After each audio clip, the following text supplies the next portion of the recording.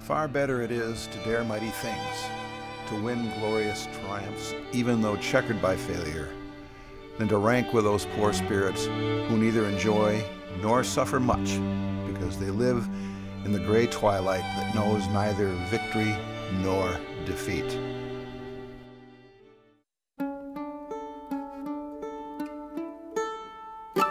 Great political leaders deposit gold on the riverbed of history. One man in particular left a rich vein here in Minnesota in the early 1970s.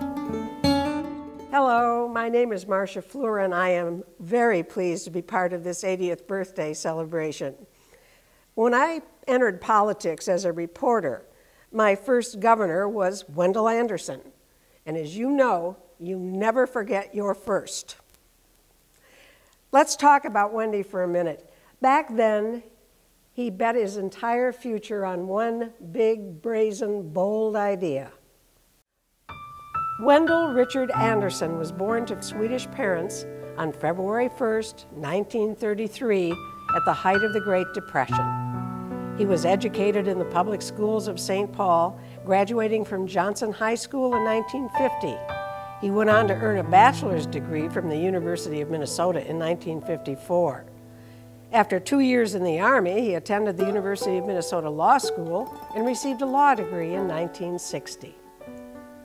Somehow in the midst of all of this frenzied activity, he found time to enter politics and run for the House.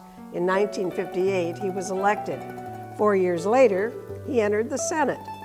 Now add to his resume, world-class athlete. He was, and still is, a hockey player. In 1956, he played on the U.S. Olympic hockey team that beat Poland, Germany, Czechoslovakia, Sweden, and Canada, coming in second to the Soviet Union that year to win the silver medal in the process. There was no shortage of turbulent water in Minnesota in the late 60s and early 70s. The Vietnam War was pitting the greatest generation against baby boomers in the streets of our cities. The DFL party had not recovered from the Keith-Rolvag split of 1966, nor the highly contentious presidential contest between McCarthy and Humphrey in 1968.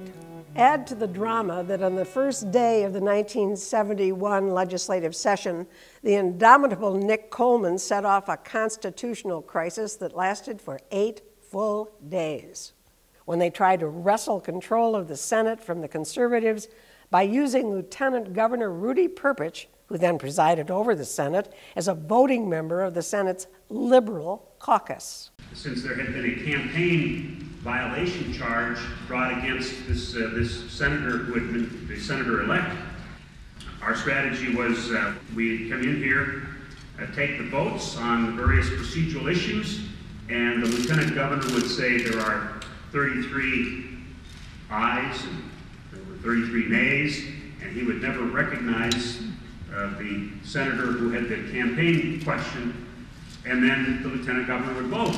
So we would win the motions by 34 to 33. And we managed to hang on until, of course, the Supreme Court said we couldn't do that. It was also a time when angry mobs gathered at the Capitol and filled the Armory to protest property tax increases that were driving Minnesotans from their homes and their farms. In addition, the mechanism for funding public education in Minnesota was broken. In fact, the state could have been sued for not meeting its constitutional obligation for uniform funding in education. Against this turbulent background, Wendell Anderson became the 33rd governor of Minnesota. He was only 37 years old. Governor Anderson met the challenge and persuaded Minnesotans to follow his vision. He saw a Minnesota full of possibilities, a people with a larger purpose, a mission. So I recommended to the legislature, controlled by the Republicans, both House and Senate, although only by one vote in the Senate, I propose that we raise the income tax by about $750 million. We also raised the sales tax by a penny, and ultimately we in fact passed a tax package to raise taxes $750 million or more. It permitted us to do several things. Number one, for 5-6 years, we reduced property taxes significantly at the local level by putting lots of money into local government from non-property tax sources. We increased the maintenance support for public education from 43% to 75%. That's the Minnesota miracle. The miracle was we could raise taxes and not get thrown out of the state. I don't think anybody else could have done what he did.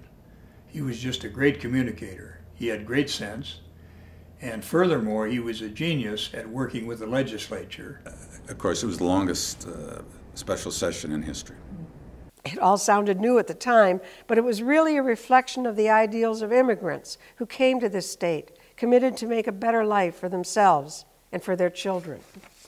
What they accomplished together that year put Minnesota on the front cover of Time magazine as the state that works, and moved Minnesota's education system and economy to the forefront of the nation for 3 decades. Here's what Time magazine had to say about Governor Wendell Anderson. A man who embodies the state's virtues as much as any other Minnesotan is the state's young DFL governor, Wendell Anderson, the grandson of Swedish immigrants, a handsome former Olympic hockey player from a predominantly lower middle-class Scandinavian neighborhood in East St. Paul. He has athletic dash and youthful charm that make many of his constituents think of a Midwestern Kennedy. Looking back in time, it's very clear that Wendy Anderson was not afraid to use his powers of persuasion to get his way. Although the Minnesota Miracle was his biggest accomplishment, it wasn't his only accomplishment. A partial list of achievements would include the Fiscal Disparities Act, which redistributed property tax dollars from rich counties to poor counties, and the Loaned Executive Action Program that brought the best minds from business to help streamline state government. He created a Department of Finance so policymakers could get more comprehensive information when budgeting. They also held special interests and elected officials to account with campaign finance reform. Minnesota passed the Equal Rights Amendment for women and regulated handguns. There was much more. No politician can ride the bull forever, not even a stubborn Swede. So in 1978, when Wendell Anderson ran for his second term in the Senate, the Minnesota Miracle gave way to the Minnesota Massacre. Wendy Anderson will not be remembered as someone who lived in that gray twilight that knows neither victory nor defeat. Wendy was a leader who pushed the envelope, appealed to the better angels of our nature, and produced meaningful change that transformed the state in so many positive ways. He will be remembered as one of Minnesota's greatest governors. For what he did for Minnesota, all of us, and our children, we owe him a great debt of gratitude on this, his 80th birthday.